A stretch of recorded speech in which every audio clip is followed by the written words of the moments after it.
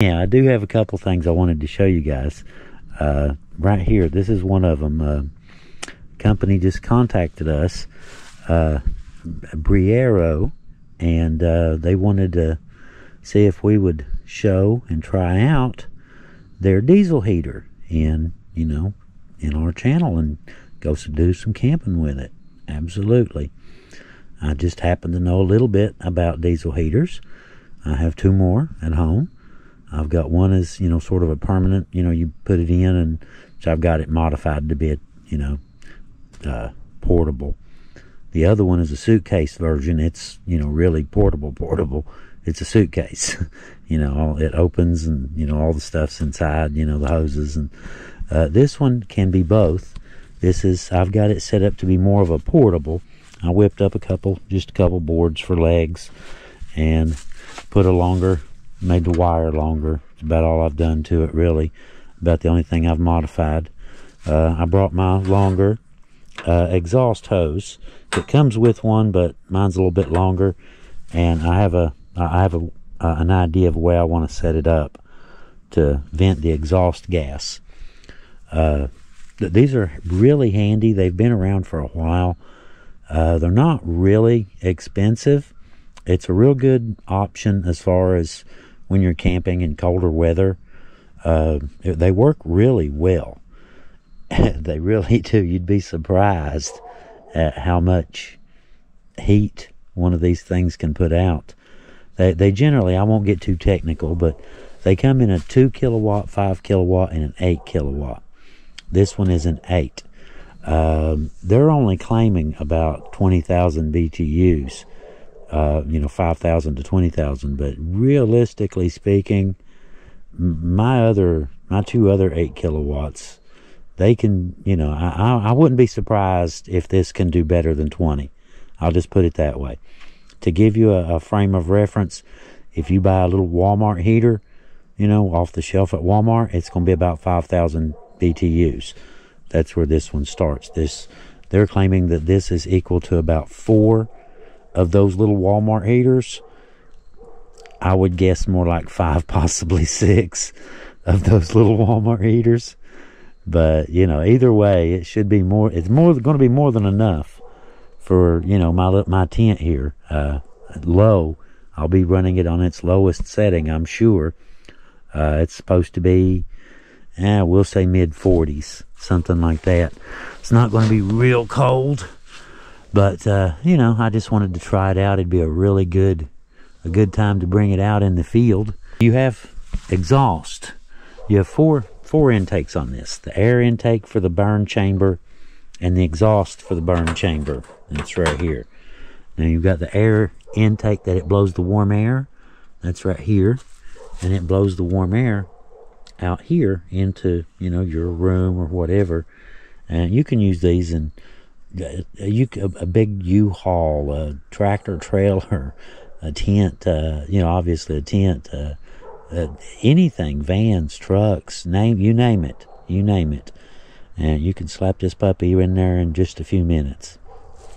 But I'll hook it up in a little while, and this one it's got a little remote. You can operate it, turn it up and down and all that, and digital display, readout. But it's got sensors. It comes with, like I said, that's their muffler. I'll be using some of my stuff. This is mine, that's mine, and the wire. The rest of it came with it. They're really nice, and it comes with all the toys and bells and whistles. And this one is a little bit smaller. It's a little bit lighter, and it's a whole lot prettier than most. I mean, come on, you have to admit it looks good. It really does. But I'm going to set him up here in a little while, a little bit later. But I just thought I'd get it out and show it to you guys, and we'll give him a real test run a little bit later, and tell you a little bit more about it. And I've got my bed set up, and got my table, chair, got my diesel heater, and TV set up, all my power stuff. You can see how the exhaust comes off, and I've got it shooting straight out the back, and I've got it through a smaller pipe and then through a bigger pipe. It's the same diameter as the vent pipe, that goes here if you wanted to turn it or something. Turn the airflow. Ah, that feels good. Yes, it does. Ooh, that feels really good in here. Now, as far as the wrap up on the BreAro diesel heater, for those of you who may be curious, it did really well. Kid you not, flawless operation, zero problems, really easy to use, lightweight, compact. I mean, you know, seriously, all jokes aside, it did really good. And I've got quite a bit still left in the can. So it looks like, you know, 1.6 gallons running it on low. I had on 2 for a minute, like when I'd go outside and leave the door open just to blast heat it real quick. And even on 1, I had windows open at several points, you know, just to let some air in, you know, some of the cooler air in. So it did spectacularly well. I have zero doubt that you could freezing, you know, and keep this tent warm easily with this. Like I said, I ran it on its lowest possible setting, and it gave me zero problems. Used very little fuel. Battery capacity I'll touch on in a minute, which I was running a TV. Never mind, I had the TV and the diesel heater on the same battery, but it's still like 60%, I think. Hang on. Oh, I don't have my phone right now. But anyway, here's the exhaust. You can see how it goes, and I just had it in a pipe, and there's another pipe inside. It's triple walled. I just did that. You don't necessarily have to do that, but I did because I didn't want to burn my tent, just to be on the safe side. You know, I've used these in tents before, and I've never had a problem. But then again, I've always done something a little bit more elaborate, you know, than usual. So maybe, you know, take that with a grain of salt, you know, err on the caution side. But like I said, you can hook them up several different ways. You can make it like a permanent, built into like a camper, something like that. You can use it as a portable, just all sorts of different ways. Like the suitcase version that I have, it has alligator clips on it. When I did this one, I plan to use this one, you know, so I just put lugs on it, and, you know, about 6 feet of wire. So, you know, nothing fancy. It's regular. You know, take 15 amp max is what it says. So I went with something fairly decent, and, you know, just kind of taped it. I was out of loom. I'll loom it pretty later. Red 3/8 loom sounds about right, don't it? But it did really good. It sure did. But anyway, I really liked it. I really did. Very much enjoyed using it. The little remote, I just sit over there. And, you know, if it starts to get cool, you just push the little plus sign. If it, you know, starts to get warm, you push the little minus sign.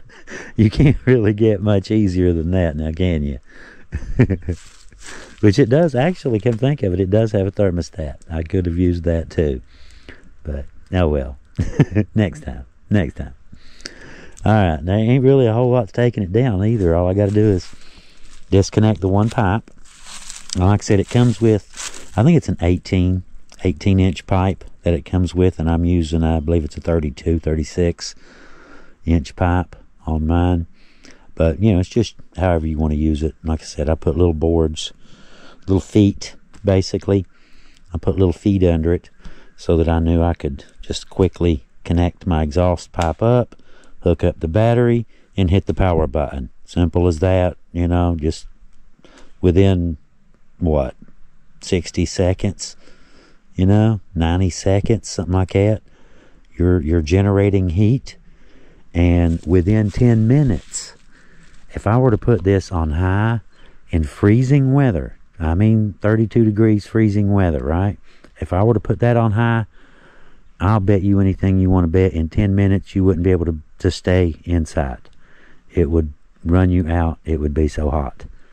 That's the kind of horsepower that these things have. You know, they've been around for a long time, I think since the 40s. And, you know, the old military used to use them. Of course, they weren't as fancy. You know, they weren't as fancy as that. But, you know. Anyway, I just thought I would mention that, kind of touch base on the BreAro diesel heater, and kind of finish up my review as to what I thought and its specs and how it did. I think it did fantastic. And these are much cheaper than, say, if you were to buy a buddy heater. If you were to buy a buddy heater, they're only going to last about 4 hours on little green tanks.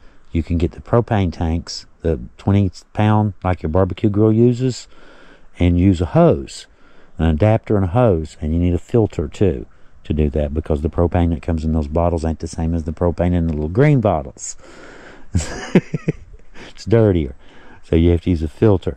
So by the time you get that thing, you're paying quite a bit more than you would have if you bought one of these in the first place. It's twice as big, it's twice as heavy, and it only puts out 5,000 BTUs at maximum. Now, you tell me which is a better choice.